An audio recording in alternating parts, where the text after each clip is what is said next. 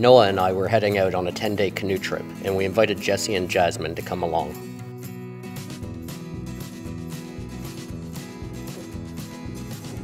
We made a quick stop at Algonquin Base Camp in the town of Kearney to get some local knowledge from Chris and to pick up a canoe for Jesse and Jasmine to use for the trip. We were heading into the park at Access Point 2, the Tim River. I had gone into the park from this point in the past, but as a personal rule, I always make a point to chat with local park staff and outfitters when visiting an area.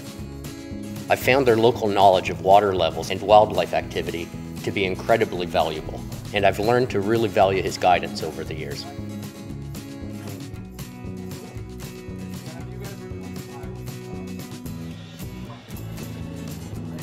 From there, we'd head to Access 2, the Tim River, and begin our 100-kilometer trip into the interior of Algonquin and down to Canoe Lake.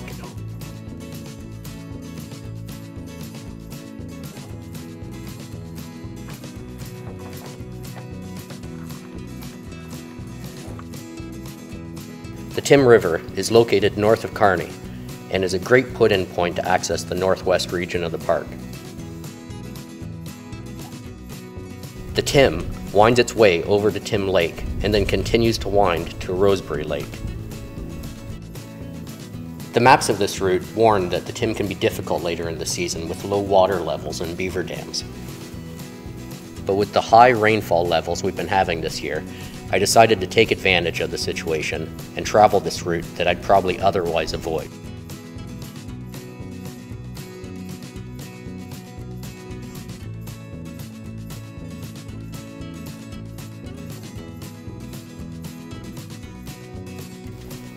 The first part of the Tim River from the access point to Tim Lake is an easy paddle and only takes around 45 minutes to reach Tim Lake.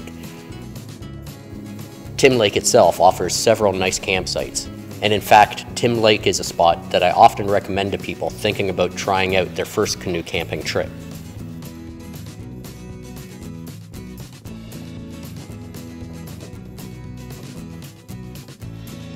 On this trip, we'd be pushing past Tim Lake and onward to Rosebary Lake. For us, it would be about a 5-hour paddle to reach a campsite on Rosebary.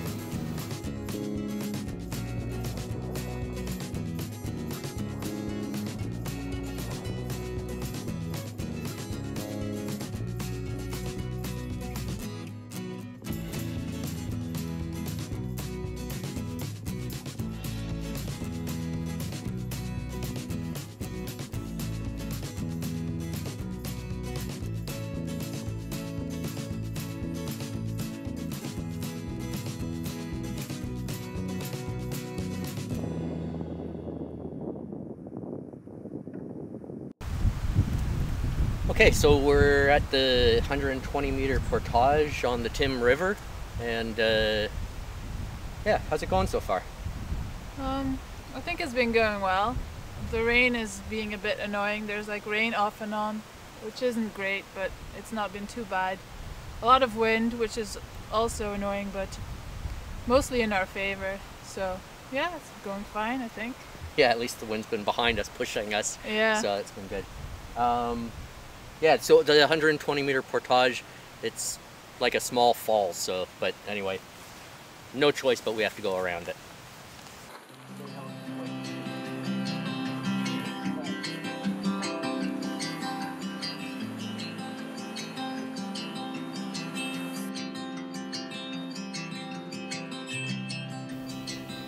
Back in the canoes, the Tim River really narrows after the portage. And from there to Rosebary Lake, the twists and turns become almost extreme and can feel a bit overwhelming to new paddlers.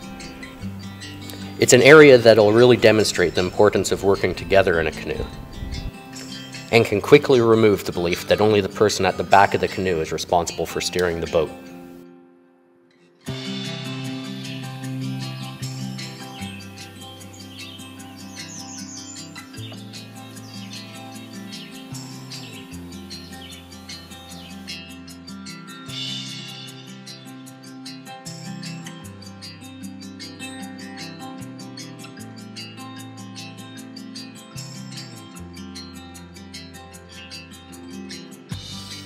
Beaver dams can be another challenge along the way, and travelers through the stretch should be prepared to get their feet wet. For me, it's challenges like these that make me feel like I'm becoming more skilled at wilderness travel, and it also gives me hope that I'm exploring further away from those who might not be willing to do the same.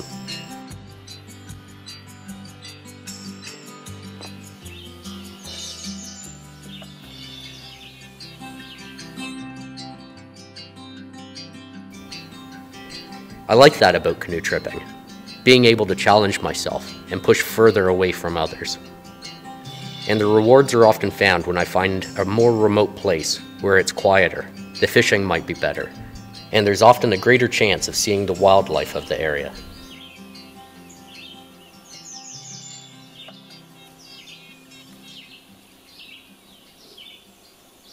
Along the Tim near Rosebary Lake, moose can often be seen eating the lilies and reeds or just cooling off on a hot day.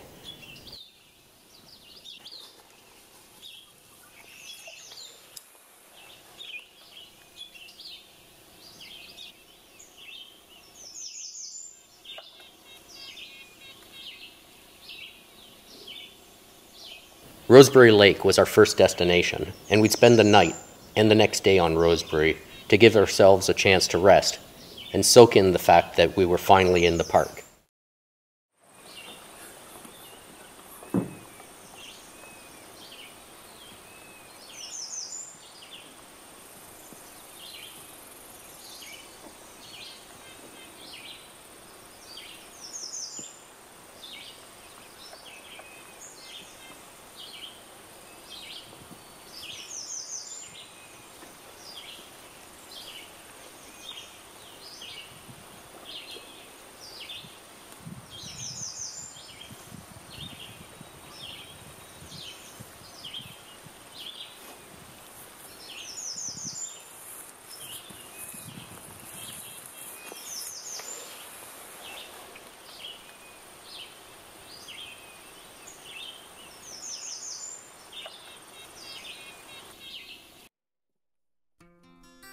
Rosebary Lake leads to Longbow Lake, where there's another short portage.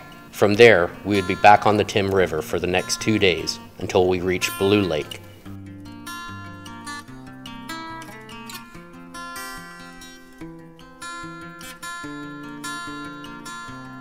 Being back on the Tim continued to challenge us with endless twists and turns, beaver dams, and fallen trees.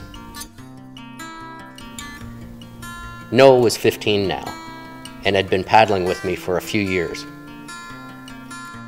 His experience was really starting to show on this trip, as we easily maneuvered around the bends and tight turns of the Tim. At the portages, he was carrying his own weight, and was a big help to carry on through the day.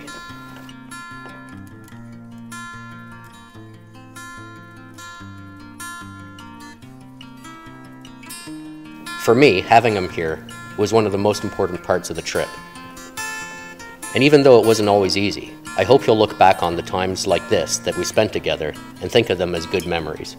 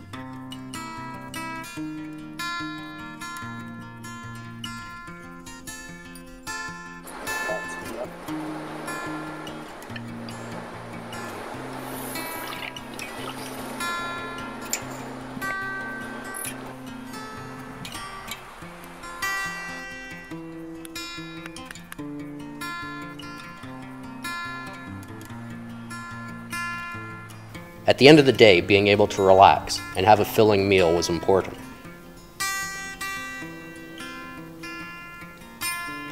I've been packing Mountain House MREs for a few years now, and I find them a great way to have a quick meal.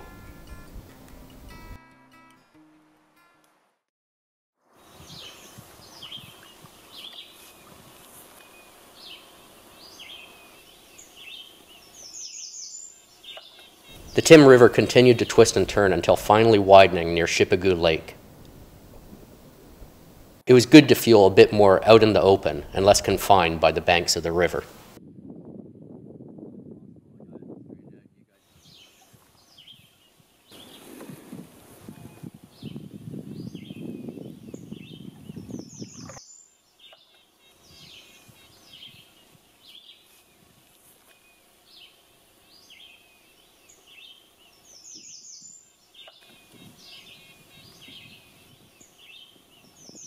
Okay, so we finished our Tim River section, and behind me is Lake Shippagew, and now we're at the portage. It's a 1,000 meter portage from Shippagew Lake to Blue Lake, and we'll be staying the night on Blue Lake.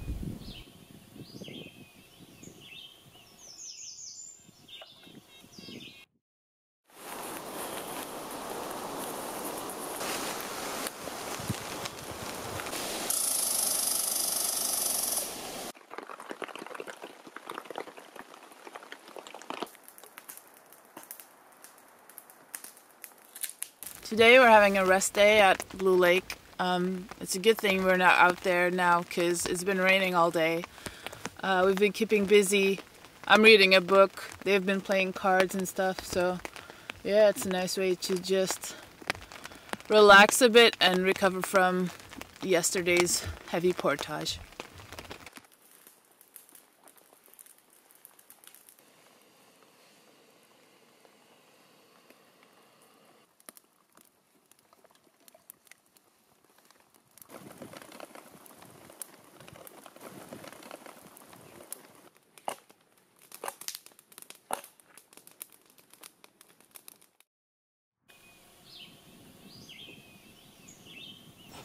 After a day of rest on Blue Lake, we were on our way again. I knew everyone could be tired after the long days on the Tim River, so this section would be a short, easier day traveling from Blue Lake to Big Trout Lake.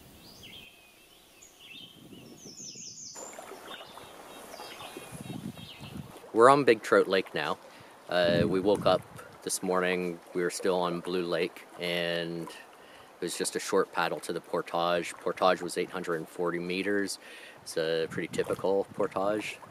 Still very damp and lots of mosquitoes, but you know, like I said, pretty typical. Then we got onto Big Trout, and the wind was coming from behind, so helped us along. The waves did get kind of rough. We had whitecaps and some pretty big waves as we were paddling, but other than a little bit of water that we took into the canoe, we did fairly well. So we got to a really nice campsite up on a rocky hill, and we've got a beautiful view. So, you know, hopefully the weather holds out for us, and yeah, we're a little bit more than halfway through the trip, but things are going pretty good. Algonquin Park really is a special place. Among the paddling community, most people agree that it's one of the best areas to visit. Located perfectly in central Ontario, it's a convenient wilderness area that can be easily reached by most people in the province. The funny thing is, within the paddling community, there's also a weird opinion that some paddlers have. That Algonquin is a place with a lot of portages and a lot of people. It's true, there are a lot of portages in the park, but I don't share the opinion about the crowds. Once you get away from the popular Highway 60 corridor and get out to the more remote access points on the north, east, and west sides of the park, it's a much more secluded setting. In fact, so far on this trip, we hadn't encountered another person since we arrived.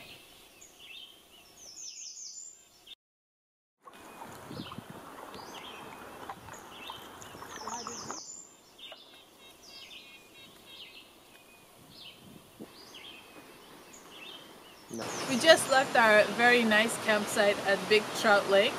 The views were amazing, a lot of room, just really nice. It was a bit of a cold night, but we managed to compensate that with a nice hot shower, which felt good after 7 days in the wild. So now we're at the portage to Otterslide Creek. The portage is 105 meters and it's right beside a very nice waterfall, small waterfall, but obviously you can't go up it. So.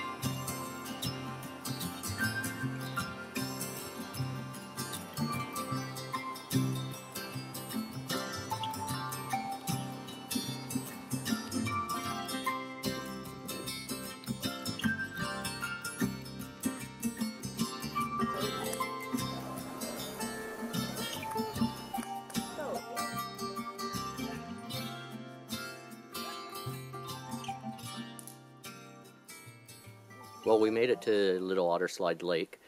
The trip down was surprisingly kind of long. Like in kilometers it isn't, but there's a lot of portages. There's 5 portages along the way.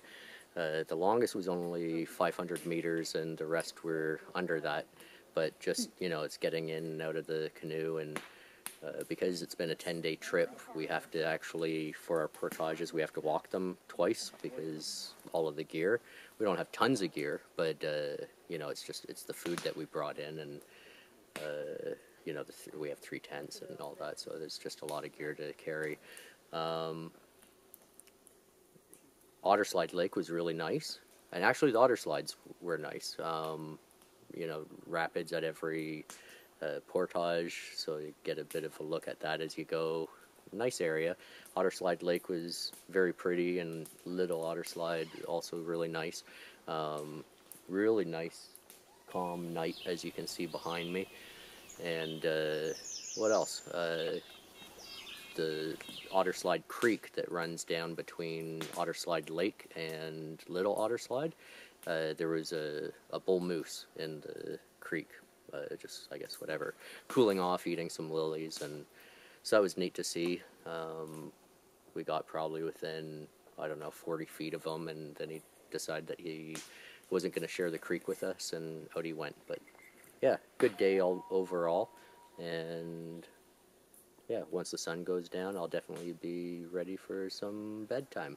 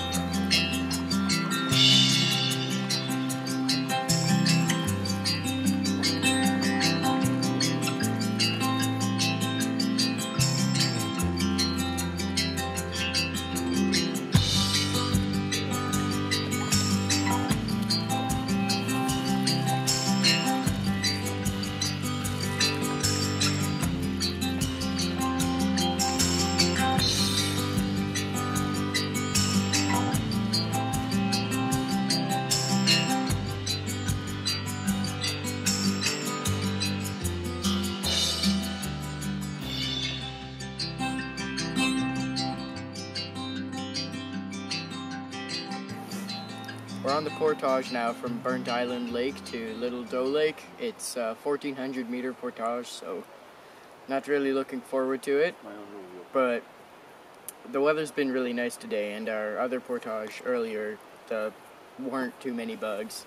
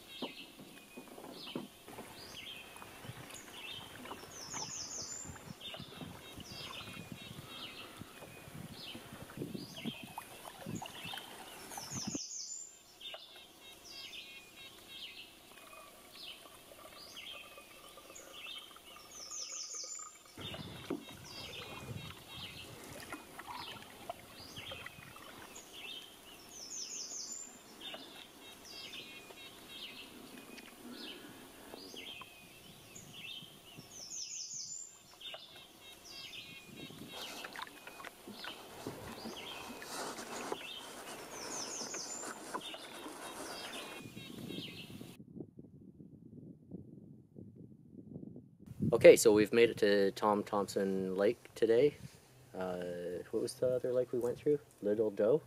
Yes, a Little Doe, I think. Yeah, through Little Doe, and we had that big 1,400 meter portage. What'd you think of the portage? It was better groomed than the others, saw more use, so it was a bit flatter, but up and down all the same, and muddy. Lots of mud throughout it.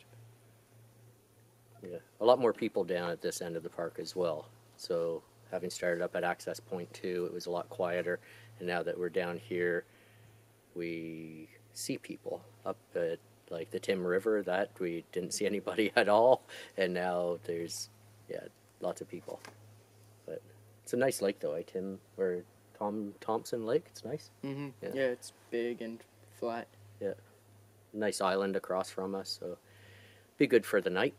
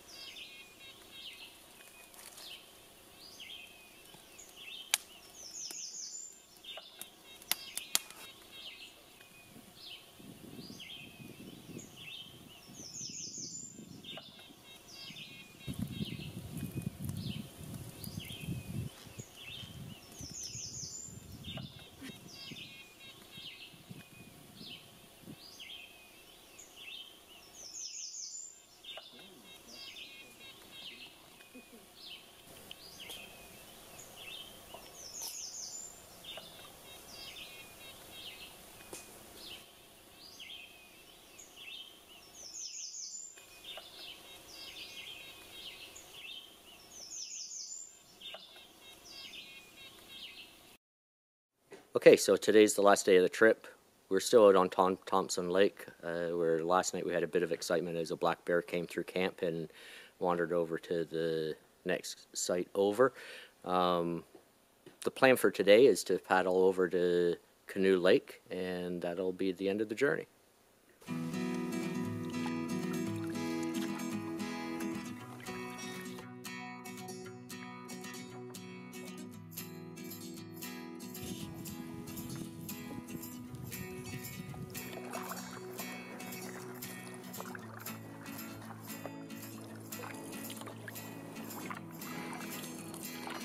After an event-filled night, we set out to complete the last part of our 100-kilometer trip that took us from access point 2 down to access point 6.